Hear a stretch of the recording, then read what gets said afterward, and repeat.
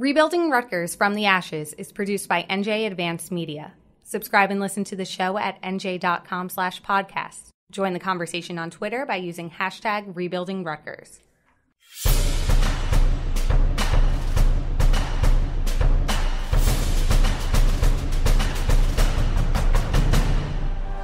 Rutgers head coach Chris Ash has made many changes at Piscataway as he attempts to build a winning program. New coaching staff, new offense, new uniforms.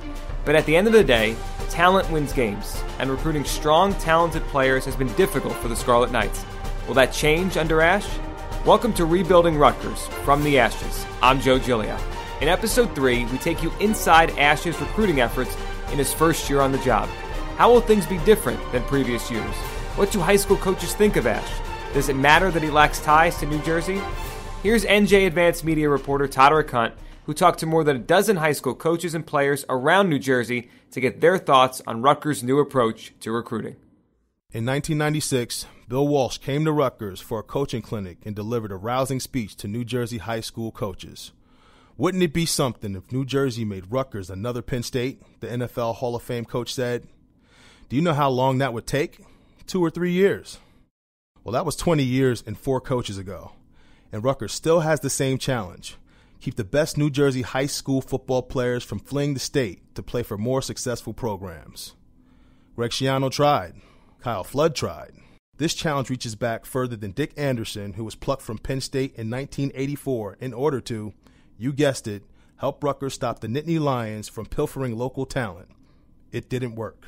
And now, decades later, Chris Ash, insisting he will build a fence around the garden, will try to do what others have failed at, coax the most coveted New Jersey high school players to Rutgers. When we got here to Rutgers, we came in with a plan to attack a lot of different areas, and one of them was recruiting. And one of the attractions to this job was the high school talent in this whole region. Here in the state of New Jersey, Eastern Pennsylvania, New York, there's a ton of high school talent here. And anytime you can basically recruit to build a program, you have a chance for success. And that was one of the goals and challenges that we had, is how can we basically draw a circle within 3 hours of a campus and go out and recruit all the talented players that are here and provide an environment here at Rutgers that they want to be a part of. And if we can do that, then we think we have a chance to build the type of program that we want. As of mid-August, Ash and staff are already off to a good start with 20 commitments, including 15 players from New Jersey. One is 4-star Maryland linebacker Tyshawn Fogg, who was born and raised in Asbury Park. But Rutgers fans also remember the parade of New Jersey talent that left for football powerhouses. Brian Toll, Will Hill, Brian Cushing, Noshawn Moreno, Rashawn Gary, Jabril Peppers, Minka Fitzpatrick, and on and on. Ash hopes to lock down the state, then look elsewhere for even more talent. Why is Ohio State Ohio State? It's because it's a state filled with talented high school players. And what do? First? They recruit the state of Ohio. And then what they can't find or feel like they have in the state of Ohio, they go out and recruit nationally and try to recruit some of the top-ranked players around the nation. If you look at every successful college football program that has won consistently for years, what do they have in common? They have a state full of talented high school players, and they start their recruiting efforts right there locally at home. Ohio State, Texas, LSU, USC, you name it, Florida. Where do they start their recruiting at? It's right there at home, and we're going to do the same. And if we can't get guys here, then we're going to have to go to other states and try to recruit just like everybody else does. Rutgers has 3 4-star players committed to go along with 17 3-star recruits. Many experts who evaluate recruiting classes place Rutgers' 2017 group in the top 25 among 128 Division I schools. Now, the ranking can rise or fall before National Signing Day in February, but a class that strong would stop a disturbing trend at Rutgers. In 2013, Rutgers' average national rank was 41st. In 2014, it dropped to 55th. In 2015, it was 54th. And in 2016, it was 73rd and worst in the Big Ten. Why so bad? Well, part of the reason was because with the firing of Kyle Flood, Ash had only 4 weeks to salvage a recruiting class already in chaos. But of course, there was the usual reason too. Rutgers simply could not get New Jersey kids to stay home. So far, Ash appears to have slowed the exodus. Recruiting analyst Steve Wiltfong of 24/7 Sports explains why he believes Ash and his staff have had early success. I know there's been a lot of times recently where the Scarlet Knights have struggled to get quality guys in the boat this early in the cycle. And the thing that stands out the most and impresses me the most, Coach Ash and his staff, anytime you have a coaching staff at Rutgers, they're going to tell you how important New Jersey is. And for Coach Ash and his staff, they've proven that New Jersey is important to them by actually pounding the pavement and going out and connecting with the high school coaches and being visible in the schools. It's not just about saying, hey, these are the top guys in New Jersey, so we're going to recruit them and try and get them. They're, as a whole, making the state of New Jersey feel part of the Rutgers football community. And I think over time, you're already seeing it. You're already seeing those relationships transpire quickly in the form of verbal commitments. But I think over time, especially if Coach Ash and the staff can get them to win some games. And Rutgers, people forget Rutgers has won double-digit games recently. You can win at Rutgers. You're going to start seeing Rutgers win even more high-profile recruiting battles in the state. I just, again, saying that it's a priority and recruiting the top kids hard, Coach Ash and his staff have taken that to another level by just being genuine with their relationships with the Jersey high school coaches and showing them that they appreciate them and the open door policy and them going out to different parts of the state and meeting and talking with those coaches and having chalk talks and things of that nature. You can already tell that the high school coaches that I've talked to feel differently about this Rutgers staff. In the past, getting the best New Jersey players to choose Rutgers was difficult. With a long history of losing, the Scarlet Knights didn't have much to offer, just a lot of promises and the personality of the head coach. Former Rutgers quarterback Mike Teal was one of the few who bought in, even though he grew up well aware of Rutgers' futility, including one of the most infamous blowouts in school history. You know, back then, I think a lot of it was the challenge. Coach Ciano and the vision that he had and the belief in the fact that he was going to get that accomplished. He made you buy into it. And, it was kind of blind faith because when I was a sophomore, they lost to West Virginia 80-7. So there were no results to prove that it was going to happen. But it just by the way he went about it and the way that he talked to all of us, you had a feeling that somehow, some way it was going to come together. But it's tough to win consistently with a player here and a player there. St. Joseph Montvale head coach Augie Hoffman was a top recruit out of Joe's in 1999. Back then, he says, few New Jersey standouts would give Rutgers a sniff. Ash believes he can change that. He hopes to make Rutgers a destination not only for New Jersey's top prospects, but the top talent throughout the region. But we've heard this before. Can Rutgers steal a talented Philly recruit from Temple? A top-rated Pennsylvanian recruit from Penn State? Can the Scarlet Knights pick the pockets of Syracuse, Maryland, and Virginia? Even when New Jersey is better secured, Rutgers will still need to poach players from other states if it's going to compete against Big Ten teams that, year in and year out, are legitimate national championship contenders. Wiltfong says the Scarlet Knights won't beat Ohio State, Michigan, Michigan State, and others with hometown talent alone. Rutgers isn't going to win a Big Ten championship by recruiting the state alone, in my opinion, or compete for Big Ten championships, but there's enough to really be the foundation of your roster. And then you can go into the DMV, and you can go into Florida, Texas, Georgia, California, and take a kid here, take a kid there, and build it around your Jersey nucleus.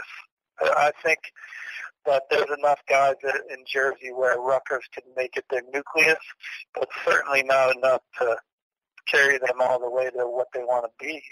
New Jersey is rich in high school talent and produces roughly 80 players each year who have a shot to play at the highest college level. Micah Clark, a 6'5", 270-pound offensive tackle out of St. John Vianney, is Rutgers' highest-rated commit. His stepbrother, Jamal Beatty, is also coming to Rutgers. They were focusing on getting the best guys in New Jersey, keeping them there, and that's what really made me really consider Rutgers, then the thing that sealed it off was when my brother got offered. So it was just going on the next day, waking up in the morning, talking to him, saying, when do you want to commit? You thinking about it? You want to do it with me? Are you ready to do this? We got what we wanted ever since we was growing up. Of course, there will be players who want to play for Rutgers and have been dreaming about it since they first strapped on the Pee Wee football helmet. Maybe they want to stay close so mom and dad can attend every game. Maybe they've grown up wearing Rutgers jerseys and going to Rutgers games and can't imagine playing anywhere else. Union defensive end Mike Tverdov, another Rutgers commit, says he wasn't a hard sell because Rutgers is in his DNA. His brother Pete played for the Scarlet Knights. It feels amazing. I watched that program rise up from the bottom. The early years my brother went there, and I didn't realize how important it was when I was younger, a little boy. But I grew up a Rutgers fan. Rutgers is in my blood, literally. I'm always down in Piscataway, New Brunswick. My brother is a tailgate bus. There's Rutgers pictures all over my house. I know so much about Rutgers history, the players, the school. So for me, it was kind of just making it official myself. And I've waited for this day to come for a very long time, and I couldn't be happier. Conventional wisdom for years at Rutgers was, if you want to land Jersey kids, you need to have people on staff from the Garden State. But Ash and staff are hoping that, even though they're out-of-towners, the personal ties they're building with high school coaches will help Rutgers stave off Penn State, Michigan, and others. It's no different than any other job. This is a football job, and I'm a football coach, and it's no different than what I've done everywhere I've been. It's no different than any of these coaches have ever been. You don't have to be from a particular region or particular state to go coach football and recruit, and that's not in a coaching manual anywhere that I've ever seen. It's about being a real person. It's about being open. It's being honest. It's about being able to communicate effectively, and it's about doing a good job and working extremely hard, and that's what we've been able to do. When Rutgers staff had the first sit-down with high school coaches at a restaurant in Carlstadt in January, some like Hoffman were skeptical. One of the most respected coaches in New Jersey, Anthony Campanelli, had been let go from the Rutgers staff when Ash took over. I was a little hesitant, to be honest. At that time, Anthony Campanelli was our link to Rutgers. His future was kind of up in the air. I'm a loyal guy. Him not potentially being there was not sitting well with me.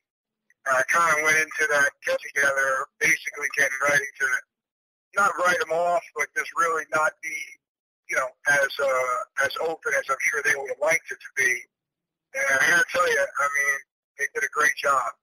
Bill Bush recruits our area, and it's funny. His and my relationship has grown to be a very solid one. He said, he goes, look, you're gonna like me. I'm gonna win you over. And right away, I'm like, dude, get out of here. You know what I mean? I don't need any more friends or whatever. But I got to tell you, we've grown to be good friends. He's a great recruiter. He's a great coach. Chris Ash and I have sat down and talked numerous times, and they're great guys. And I would love to see one of my kids end up at Rutgers. I really would. Nunzio Campanelli, Anthony's brother and head coach at Bergen Catholic, which churns out top talent year after year, says he suggested the get-together. I remember talking to Coach Ash pretty quickly after he got hired, and then, kind of maybe suggesting that might be a good idea at that time, and he kind of reached out to a couple guys and said, hey, let's, grab a spot and kind of help people make some of those relationships. What I do think is, I think it was a great night for them from the standpoint of at least being able to put faces with names and guys be able to just say, hey, you know what, these are good guys, and everybody's got to give them a chance. Mike Teal is now the offensive coordinator at Don Bosco Prep. He says building relationships is critical in New Jersey because it's not a slam dunk that Jersey kids will want to stay home. It'll help Rutgers if trusted high school coaches tell parents and kids to give Rutgers a serious look. Teal believes the new Rutgers staff will give families what they crave, the truth, even if it hurts. New Jersey is different in the fact that relationships here are really important to a lot of people. And for Coach Flood, for that matter, he's been at Rutgers for, 10 years or whatever it is. You try and build a lot of those relationships. So I think a lot of the coaches up here were a little hesitant. One, because they've never really met the guy before, but two, they didn't really know what he was going to be about. What his plan was. It was, all he really knew was he had a guy coming from, the Urban Meyer coaching tree, but that's really all you knew. So I think that they've done a really good job as far as making themselves available. When the open periods are up, when the coaches can get out on the road, they do a good job coming by and spending time and doing all the little things that you need to do. And I think the biggest thing for anyone, anywhere for that matter, especially in New Jersey in general, is you got to be honest, because not everything that you always say is going to be something that a coach wants to hear, but you respect it if you get consistency. I deal with Bill Bush all the time, and I think the biggest thing that I've been impressed with from him and really all the guys, Coach Ash and all of them, is that, if I have a question about a kid, that, are they recruiting them? Where are they at with them? What's the process for that kid? They shoot it straight, and you appreciate that more than, the kind of the college recruiting game that has become a little bit where, you kind of beat around the bush and you give the glass half full answer. One thing Teal respects about the new Rutgers coaching staff is its willingness to listen. The one thing I would say would be something about Mike Maietti.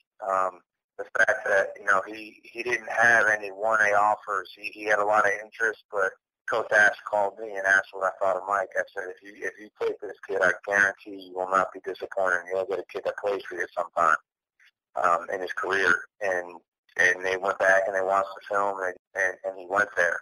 And from the reports that I've gotten, he's been one of the most impressive freshman offensive linemen that's down there right now. So I think that right there shows, a little bit of faith in us, meaning the high school coaches. So the Rutgers staff has some faith in us, saying that, hey, if we tell you that there's a kid that we think can help, you believe us. And they did, and they went on him, and I think they're going to be really happy that they did.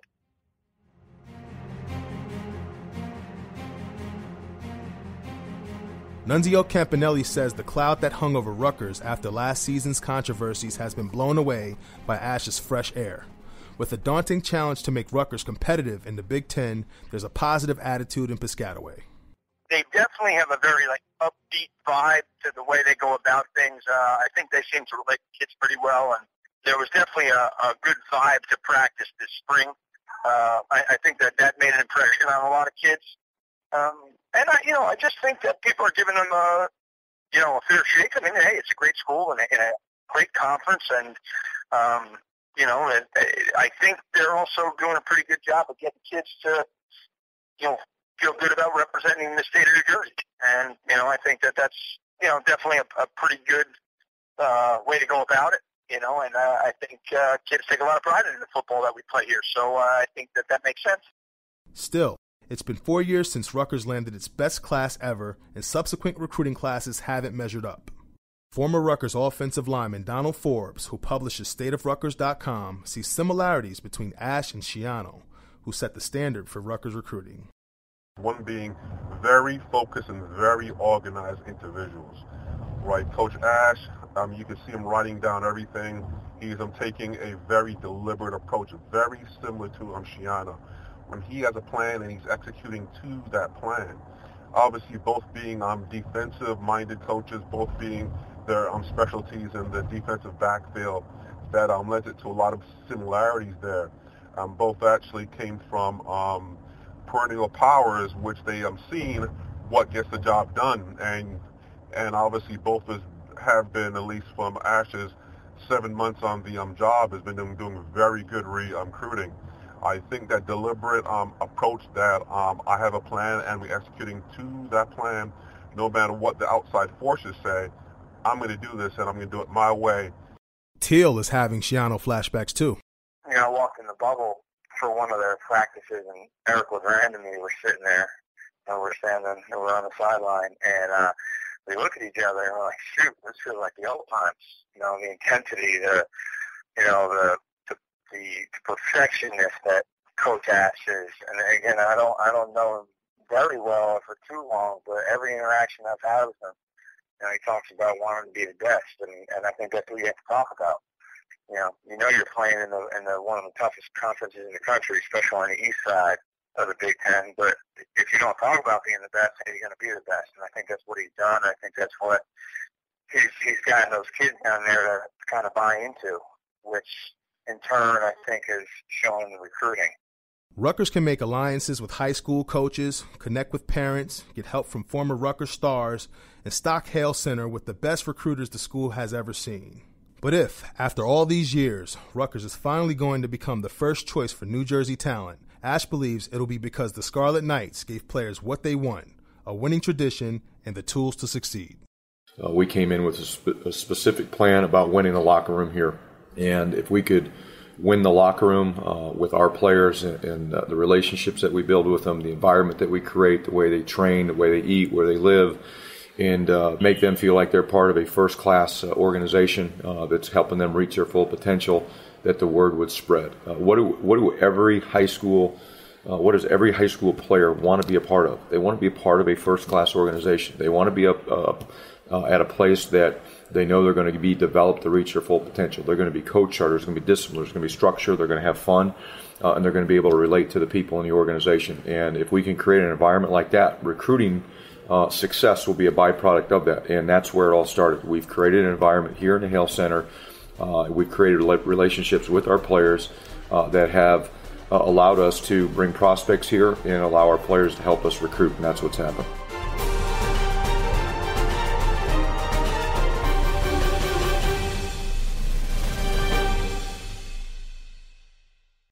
All right, Todderick, I think the thing that stood out to me the most there is I feel like we've had this conversation before, right? With new Rutgers coaches coming in and they want to keep these kids here in New Jersey. Do you think it'll be different now with this coaching staff and with Chris Ash?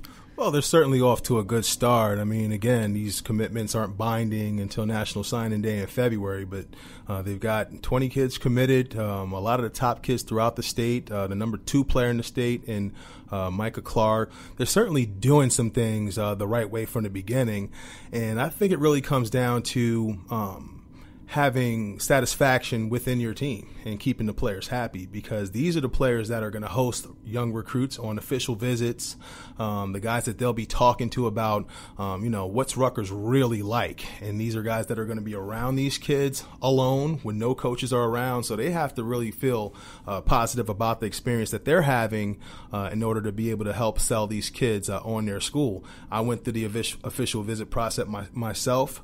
I went to certain schools in which I had players tell me, you don't want to come here. Save yourself. This is a terrible place. And I think Rutgers is really working on keeping the in-house straight and keeping those players happy and doing all the right things to progress as a football program. And that's what's helped them initially. What do you think matters the most? Now, you're around these kids all the time, and you're around these schools, and when these kids are making their decisions. For Rutgers, what do they have to get in order to get these kids? Like, what matters? Is it winning? Is it the spread offense, which I know is probably a cool thing, as a lot of high school kids are playing it, so probably comfortable to come over and play in it. Is it winning? Is it facilities? Is it the spread? What do you think matters the most to these kids that Rutgers has to sell them? Well, obviously, each kid is different and has different needs and desires, but I think at the end of the day, what it comes down to is being able to tell a family member or a friend, hey, I'm committed to Rutgers, and not have any negative feedback from those people due to the perception of the program. And that's always a work in progress for Rutgers. You want to be able to proudly tell your uncle or your aunt, hey, I'm going to Rutgers, without hearing about why that's not a good decision. Why not Florida State? Why not in Alabama? And I think that's what Chris Ash understands. And, it's obviously a process that they've devoted a lot of time to, and they're putting a lot of work into building a program from the ground up, hence rebuilding Rutgers, right, and doing things the right way. So they certainly seem to be off to a good start. Now, what about the idea of these kids all staying home, or the hope they could, right? Because, we heard all these years about how much talent is in New Jersey, right? And they go on to other places sometimes. Sometimes they stay here, but sometimes they go on to other places and they do well. And Rutgers fans, I always feel like, have this vision that if all these kids stayed home, Rutgers could be a truly great college football team. Your mind, you know it better than anyone in this state. How good could Rutgers be if they really keep the best of the best here? And they can certainly be very good, especially, as far as their base. You'll have to reach outside the state at some point, sure, as Wilt Fon mentioned earlier in the podcast. There will certainly be areas of need in which you'll need to poach players for specific positions. But as far as your recruiting base, you want to be able to land, 12 of those top 20 players in New Jersey. Keep those guys home because there's a lot of talent here.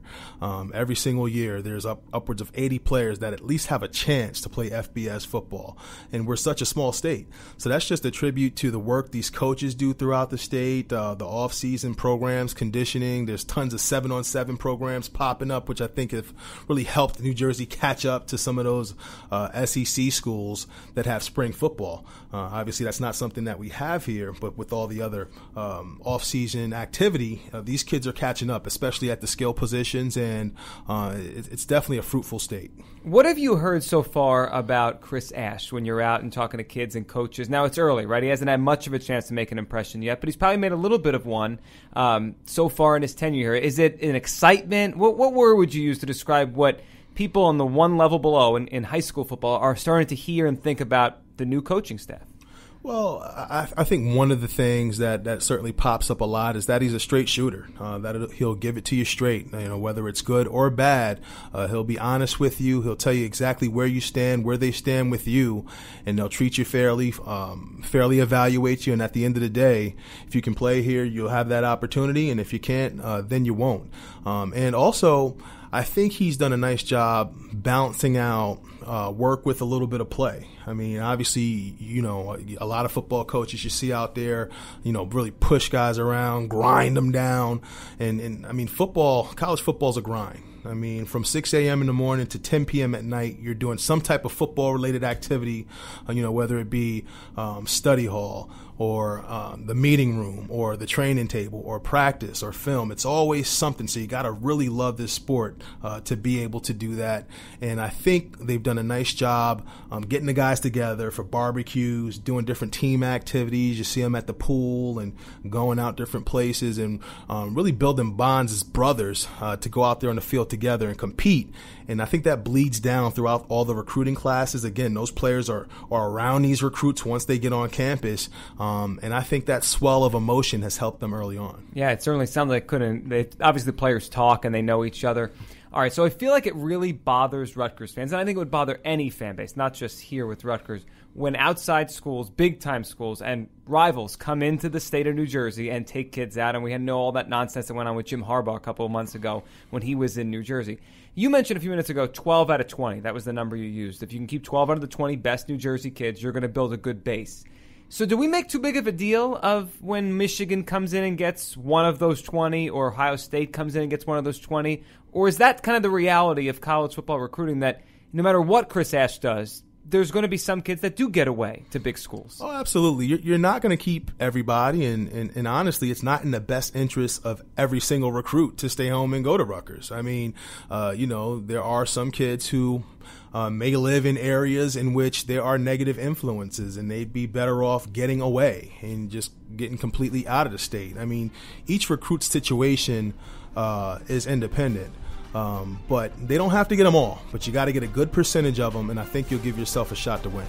Yeah, so far so good, and it's going to be fun to watch to see how this progresses and this Chris Ash era really takes force when it comes to recruiting. Next time on Rebuilding Rutgers from the Ashes, there's a new rival in town, and his name is Harbaugh, Jim Harbaugh. The University of Michigan coach continues to pluck the best New Jersey high school talent away from Rutgers' backyard, and Chris Ash is no longer going to let it happen without a fight. I've been in this league enough. I know what is out there. I know what other people are doing. I know what the strengths and weaknesses of programs are, and we're not intimidated by anybody.